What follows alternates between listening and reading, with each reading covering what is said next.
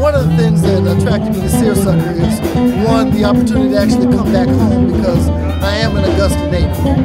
So that is the number one thing. Number two is actually to come with my partner for the first time, and the music, the lifestyle of Seersucker, just the environment of everybody just getting together.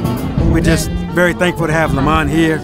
He's a fashion icon in North Carolina, a stylist, vintage shop owner, model, and a great friend of mine. It's the lifestyle, you know, it's the fashion, it's the music, it's the food, and it's the people gathering together, fellowship, and that's what really drew me in. What's crazy about it is when we went to college, I went down to Fort Valley State University, and all the guys from Augusta were known by what they wore.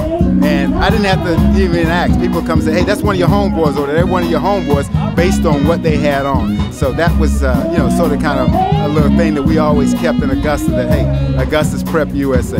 I've been all around the globe, and every time I meet somebody and they know somebody from Augusta, that person from Augusta leaves a lasting impression on them. Just their character, the way they carry themselves, their charisma. It's just who we are.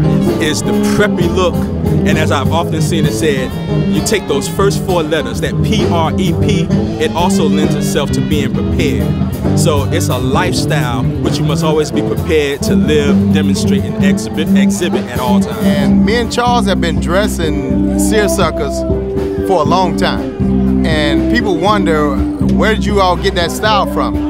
But I guess we've been born and bred it into that style because that's how we dress, and we take it very seriously. Also prepared because he grew up in a small, quaint town like Augusta or Aiken, which is the polo capital of the world, influenced by his neighborhood, ends up going to school, but because of his mannerisms, because he wore nice clothes, he dressed up so he was less likely to act up.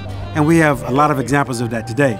Part of our Redressing America's Youth campaign, RAY, is about educating our youth about dressing and the importance of how people look at them and give them respect. You see a lot of copycat emblems that you can't really decipher from far away.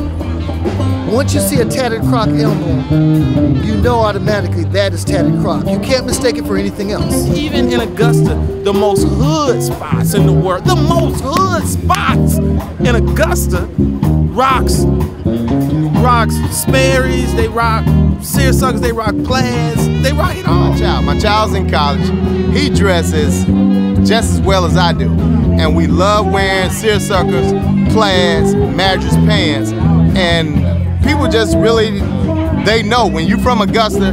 When I was in college, they knew. When I walked by, that was the person from Augusta. I was excited about the Seersucker. I had a dress, I was ready to wear it, and I thought everyone would be looking sharp, and I was right, so it was a fun night. I really like something really close to home, at the Masters actually, so I don't have to drive really far out of my way to get all snazzy on my Friday night.